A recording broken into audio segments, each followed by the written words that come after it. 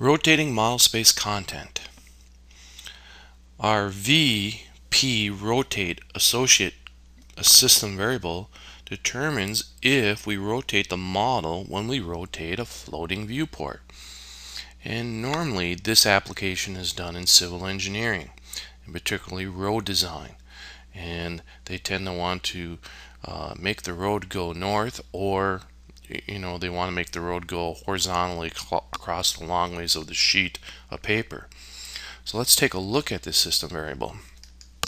So on the command line we type in VP rotate association, hit enter, and we see the value is a setting of 1. So that means when we rotate our floating viewport, the model space will align with the viewport rotation.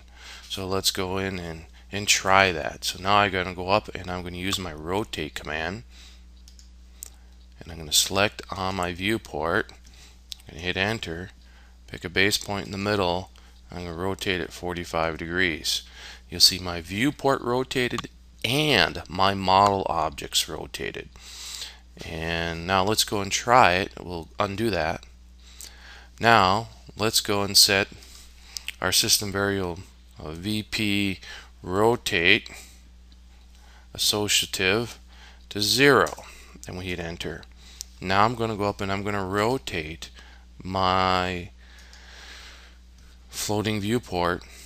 I'm going to pick a base point. I'm going to rotate it 45 degrees, and you'll see only the viewport rotated where the model space stayed consistent.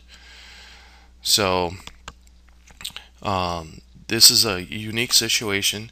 Typically when we are trying to rotate long objects to the length of the paper, or in sometimes road design when we want things to go due north or due east and west type things.